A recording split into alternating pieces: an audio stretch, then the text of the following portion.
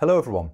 First of all, my apologies for the late upload of this video. I did post a message on Patreon and also on the community tab over on YouTube, just to let you know that this video would be delayed this week and wouldn't come out on Monday or Sunday evening on Patreon, Monday for YouTube.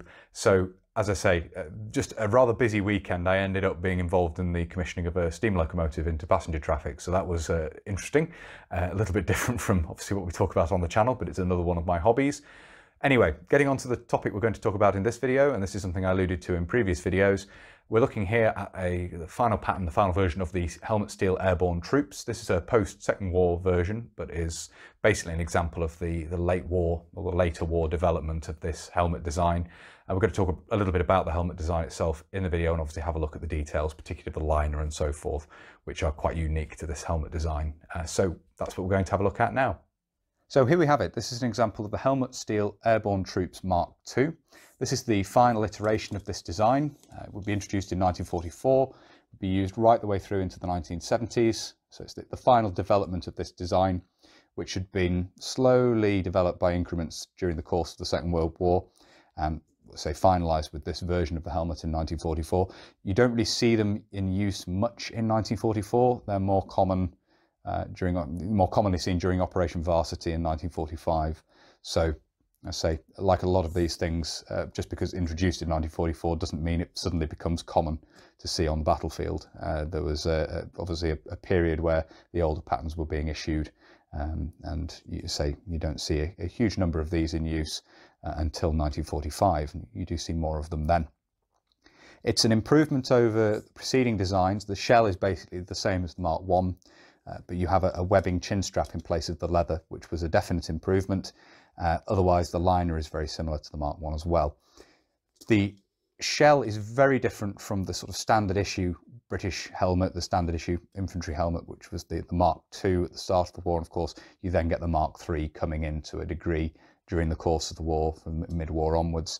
Both of those had quite wide brims, which really made them unsuitable for airborne use, and the liner and the chin strap and so forth, it would have needed significant modification to make those helmets suitable from that point of view as well, and secure enough on the head and to provide enough of sort of impact resistance and so forth, make them enough of a crash helmet, I guess you could say, which is one of the elements of an airborne helmet. Is obviously it's also something of a hard hat to protect the head from bangs and knocks and so forth, as well as being a protective steel helmet from a military perspective.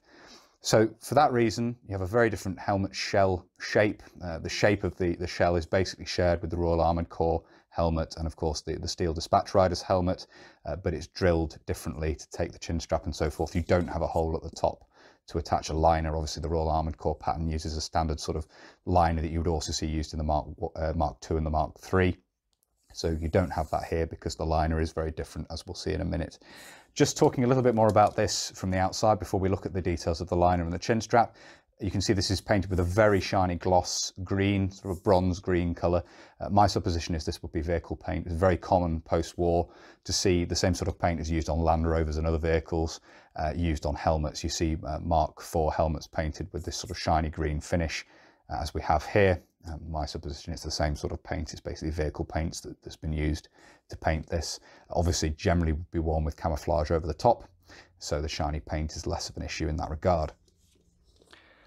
Looking inside here, you can see details of the chin strap and liner, and the big improvement over the Mark I with this was the use of a webbing chin strap with the Mark II, which you can see here. Black and brass fittings, as you can see. The buckles inside the helmet are also black and brass, as is the ring at the rear, which provides the third point of suspension for the chin strap and takes this long strap that then leads back to the chin cup. So the helmet is worn with the forehead up here. This goes under the chin, and obviously the back of the head is here. A little bit of extra padding around the back of the neck there, as you can see.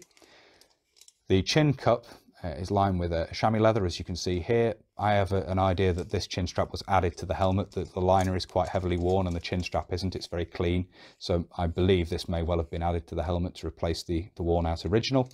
You can see this is marked here, dated 1955.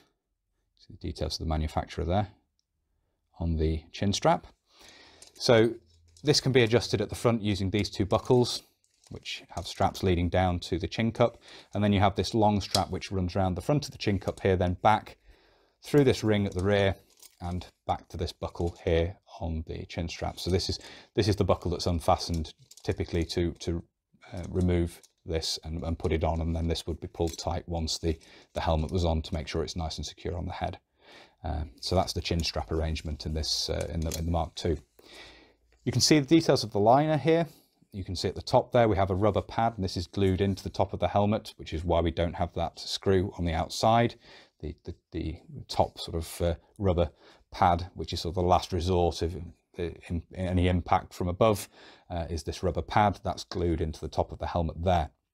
The liner then has some similarity to the US M1 design. You have these tapes coming in which are held together with a ring to provide the suspension in the top here that sits on top of the head. And of course the US would adapt the M1 for airborne forces. They didn't need to come up with a completely new helmet design because the M1, given its profile, is suitable for use as an airborne helmet with modifications to the liner, which of course created the M1C. And the Germans, to a degree, modified the existing helmet as well, taking off the brim of the Stahl helm to produce their airborne helmet. So in terms of British forces, there was a bit more work required, and obviously a very specific helmet design because of those issues with the Mark II. And then, of course, the Mark III sort of still had those issues, and this helmet was in service, or the earlier iterations of this helmet were in service by that point anyway. Talking more about the liner.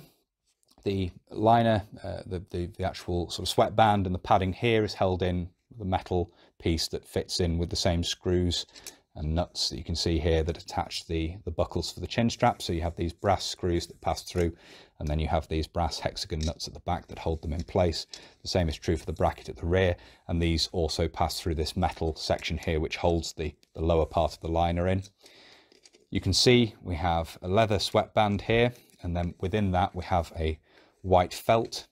Behind that we have a stiffening piece of leather to which this rubber section is stitched, and you then have that rubber padding, foam rubber padding around the outside here, as you can see, which gives a good deal of padding around the head and makes this a very good crash helmet, I guess you could say, from that point of view. A key part of an airborne helmet design is to give that sort of shock protection to the head.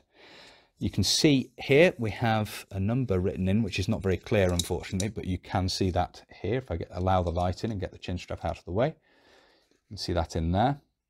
And we do have a mark, we do have a stamp, a nice clear stamp on the liner here. If I can get the light in, you can hopefully see there. There we go, 1950. I'll pull this up here, put it at a better angle for the light to get onto it. There we go. So you can see the manufacturer, CCL, the size 7 1/8, and then the date there, 1956. Sorry, excuse me, 1956. So fairly typical. I think CCL, a very common post-war manufacturer of these, and 7 1/8 is my size. Not that I plan to wear this very much. Obviously, the liner, as you can see, is quite heavily worn. We have a tear in the leather here, where the leather's basically worn out at the back. So it's been quite heavily used, and as I say, it's my supposition, therefore, that the chin strap has been replaced. So that in a bit of detail, show you the details of the liner and so forth. I think in a video it's sometimes a little easier to see details than it is in photographs and so forth, and obviously these are well publicised, well documented, shall we say. There's a lot of information publicly available online, good books that cover these, of course, but I thought having a look at one of these in the video, looking over the liner and so forth, might be interesting. I'm sure many viewers are very familiar with these, and this is no new information there covered in the video, but for those who aren't that familiar with these, hopefully this has been interesting. Hopefully it's been interesting irrespective. So there it is, the Helmet Steel Airborne Troops Mark II, and as I say, this is the sort of final iteration of this design. They got it right in 1944, and then it was in service right through into the 1970s. So there it is. So I hope you found it interesting looking at this. As I noted in previous videos, this is a relatively recent arrival in the collection. I'm very happy to have it. Say it's a post-war example, but a nice example, nice tidy example, a bit of wear to the liner, but otherwise very tidy. And as I say, very happy to have this in the collection. And hopefully you found it interesting looking at this in some detail in the video. If you have found this interesting and you'd like to see more of this sort of thing, please do consider subscribing to the channel if you haven't already. And whether you're newly subscribing or you've previously subscribed, please do make sure you hit the little bell, the notification button down below. That will of course alert you when I upload future videos. If you really like my uploads and you would like to support the channel, you can. Both Patreon and PayPal are linked down below. And as I always say, a massive thank you to everybody who supports the channel using those two methods. It really is greatly appreciated. Thank you all very much indeed. If you'd like to follow the channel on social media, you can. Facebook, Instagram and Twitter are all linked down below. And if you'd like to get in touch but you don't really use social media, there is of course an email address down there in the description as well. That's everything for this video. So until next time, bye for now.